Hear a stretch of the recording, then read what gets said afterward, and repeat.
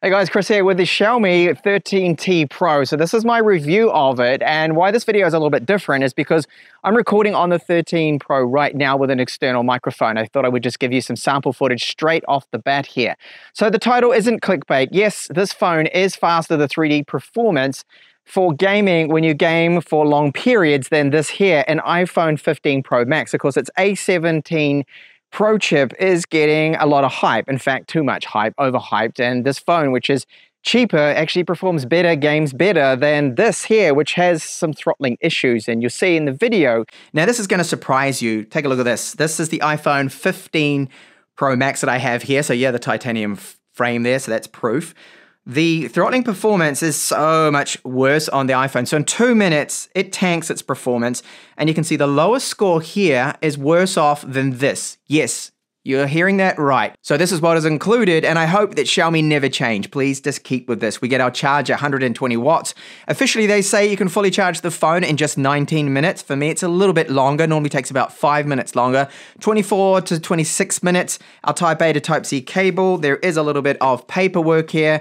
Our SIM tray tool. And we even get, yes, a TPU case to protect it, so you don't have to go and buy one. Now let's take a look at our design and build a little bit. The front here, this is a 6.7-inch screen, and it is AMOLED and screen fingerprint reader, works really well, and it's covered with Gorilla Glass 5. The phone weighs 206 grams, and I have the synthetic back on here, which does feel really good, adds a bit of texture to it. Now the frame around it, it's not bad. I thought originally that this was a plastic frame, but is in fact alloy, but it's got that kind of feel and look to it like it's more like a Redmi or Poco phone from them. It isn't bad, but it's not as good as the 13 Pro. The 13T Pro here just feels a little bit of a step down in terms of the build quality. So we've got two 50 megapixel cameras. One is 2x optical ultra wide, which is 12 megapixels. All of the cameras do support 4K 30 and 60. It's the front facing 20 megapixel camera here, and the cutout that does not. That is just 1080p 30 frames per second, not even 60. Come on, Xiaomi. So good build. Down the bottom here, loudspeaker, and we've got space here for 2 nano SIMs. This is USB 2.0, so slow, not USB 3, unfortunately. Up the top, IR transmitter. The thickness, this is 8.5 millimeters. Overall, good build quality here from Xiaomi. So because it's a flat screen, which I do prefer here, you don't get the color shifting right on the corners. You only see it shifting out a little bit. You can see it turns a bit blue at a certain angle, but that's normal. So it's an AMOLED screen that can go up to a crazy 2600 nits peak brightness, but I think that's marketing spiel, because out in the sun, I cannot actually measure anything close to that. I measure almost 1400 nits maximum brightness, and in direct sunlight, you can make out this display. So it is the touch response very good. So with display, the refresh rate, you can see here that it's worded up to 144 hertz. The thing is, there's no 90 hertz option here. It's always running at 120 for me. I don't know whether it's a firmware bug, but I've been monitoring it here with the developer option tools power monitor. And I've seen that the UI, yes, is very fluid. Performance is great. There are no drop frames in the UI. It's very good, really good actually. Always 120 frames per second. Really responsive. Okay, so that is good. And of course, it's running MIUI 14. And the ROM is based off Android 13. So has it been bug-free? Unfortunately not. So when I go into the camera here, I did have an issue when I went to shoot my camera comparison. I could not get 4K ultra-wide video to work properly. It was crashing all the time, the app on me, and let's hit record, and it seems to be working now. So when you're using the ultra-wide, you can't go over to the main camera. Oh, yes, you can now. It's allowing me to do it. It has been a little bit glitchy, and I've just had a lot of problems with it. So it seems to be behaving itself now, funnily enough, when I needed it the most. Of course, it didn't work for me. So there's some things here that I wanted to point out that Bloatware has made a bit of a comeback, or, well, kind of never really left with Xiaomi, apart from if you buy their top end. So the global ROM of the 13 Ultra had surprisingly very little bloatware, but it's all back. There's a lot of bloat on here, 2.5 gigabytes almost worth of just stuff that you want to uninstall. So battery life is excellent out of this. This is with the default refresh rate, 5000 milliamp hour battery, can go for, in general, and about light use, around about 8.5 hours, maybe even 9, which is great. Get you through a full day, but if you game, well, you're looking at only about 4 hours. It really chews through it. So the charge time, I haven't been able to meet the conditions, whatever those are, to be able to charge in just 19 minutes. I think it's probably because my ambient temperatures are reasonably warm at the moment. So I just managed to do this in 28 minutes. But the other test that I just did this morning took about 25 minutes, 24. So it can be a bit faster there. It's still blazing fast. Now this is very good. This is Wildlife Extreme Test, and it's a killer. It's a GPU pushing it hard. Does it throttle? Well, it doesn't. 5% only, very good. Now this is going to surprise you. Take a look at this. This is the iPhone 15 Pro Max that I have here. So yeah, the titanium frame there, so that's proof. The throttling performance is so much worse on the iPhone. So in 2 minutes, it tanks its performance. And you can see the lowest score here is worse off than this. Yes, you're hearing that right, okay? The performance of an iPhone 15 Pro Max with the A17 Pro when you game is actually worse than this here, okay? And this proves it, and you can see that it throttles almost, just over actually, almost 35%. That's not good at all. And when you check out the information there on the frame rate, so you can see here too, I've got it at the minimum 12 frames per second, and the minimum here is 11.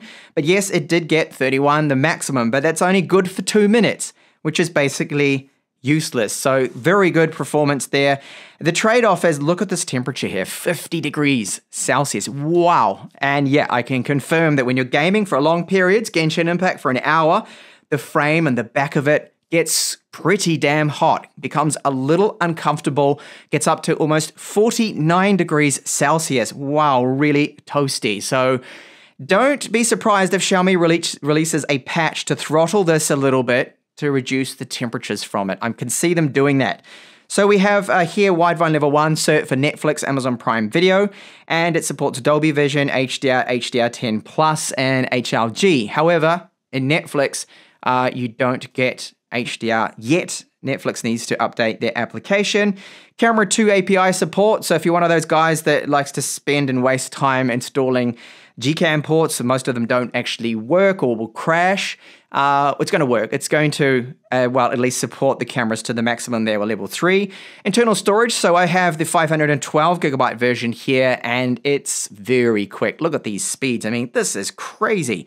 That's as good as a PCIe 3.0 SSD in an Ultrabook or your gaming laptops, most laptops there. So incredible UFS 4.0 speeds here out of our storage. And now an Antutu test. So they're all version 10, the latest version that you can get. And of course, this in the middle here is the iPhone 15 Pro Max. We've got the S23 Ultra and then the 13T Pro. So I'm going to run them all at the same time here. Test. There we go. And I'll show you the results. Okay, so here we go, just finished up now, and you can see it was the S23 Ultra that pulled here with the Snapdragon Gen 2, the A17 Pro here, still a very good score, and the Xiaomi 13T Pro just slightly behind by around about approximately, 8,000 points, just over that, which is fine. I mean, it's not a big difference at all. So really good, but you can see the GPU score is actually higher there with the 13T Pro because it doesn't throttle as much as I showed you with that 3D Mark Wildlife Extreme result. And of course, there is no 3.5mm headphone jack. Flagships just don't really seem to have that. Well, apart from a few from Sony and Red Magic. So the loudspeakers down here and then the one at the top, they're okay. Their volume is reasonably good and there's a bit of bass to them. So I'm going to play a sample track here at 100% volume just to give you an idea.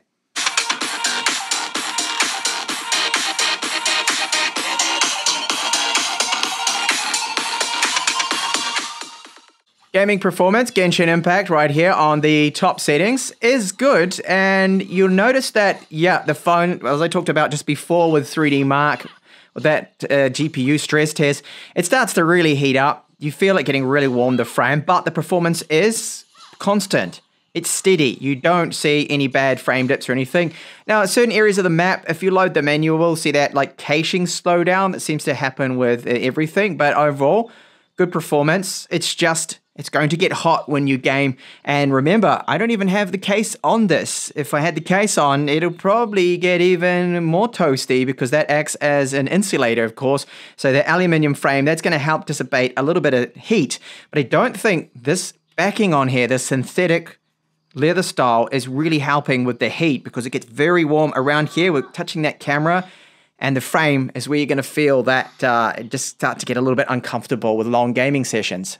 Camera performance. So Xiaomi's been pushing heavily their partnership with Leica, and the front-facing camera for 1080p video is very good, but there's no 4K support. Rear cameras up against the iPhone 15 Pro Max and the Galaxy S23 Ultra did perform really well. Now I have a camera comparison. That's what you're looking at, just a preview of it here. So I do recommend you check out that video to see exactly what the cameras are about, but I can summarize here. The Xiaomi 13T Pro often overexposes a little bit. This was noticeable more with portrait photos, with selfies, but again, it does very well, and with some firmware updates, I could easily see this competing, yes, with the more expensive flagship phones. So this is a perfect example of the exposure just being a little bit overexposed here with the portraits, making the skin tones a little bit too white there. But they've done well with the rear cameras especially. So do check out that video. There is a link in the description of this review of the 13T Pro. Recapping now on my findings here with the 13T Pro. So the front-facing camera, no 4K support, still 1080p 30. That's disappointing. They keep reusing this 20 megapixel sensor. Although the image quality in the vlog footage especially has improved and is excellent for 1080p footage, I think being a flagship class of phone, it really should support 4K. Sad to see that they've still gone back to their old ways with Xiaomi with the bloatware. You get quite a bit of that straight off the bat, but good to see the audio quality now that you're listening to, even though it's an external mic here, the bit rate is 256 kilobits per second. And we've got, of course, a Widevine level 1 support, Camera 2 API support there. The internal storage is super quick. The build quality is very decent, but it feels like a step down from the 13 Pro from Xiaomi. Even though it's an alloy frame on it, it just doesn't feel as high a quality the build, and it feels to me more like a Poco phone or a Redmi phone from Xiaomi, which of course are their sister brands. They're still under the Xiaomi umbrella, but you know, there are other brands of theirs.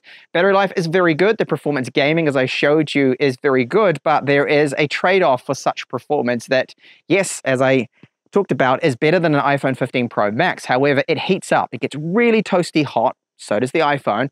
It gets up to around about 48 degrees to touch, and you saw with those temperatures internally, 50 degrees Celsius. So I do expect Xiaomi to probably issue a firmware update that'll lower performance, cool it down a little bit. So is it a phone you should get? Right now, the current offers are very good here in Spain where I'm filming. You get a TV with it, okay? You get the A2, a 4K TV, 43 inches, so that's quite a good deal. Without that, it wouldn't be quite as good. It feels to me like it's just slightly overpriced really for the spec of phone what it is, but I am impressed with that Dimensity, the 9200 plus there is a good chipset, a lot of power there, and as you saw from those scores, it's almost the same as a Snapdragon 8 Gen 2. So well done, MediaTek, they really are stepping things up there. And overall, the 13T Pro comes out as a good phone, but there are some firmware updates required to really get the best out of it. So the cameras, especially that bug I had with the camera app, and once all that is fixed, you have a very decent phone. They just need to work on that pricing. So thank you so much for watching this here review of the Xiaomi 13T Pro with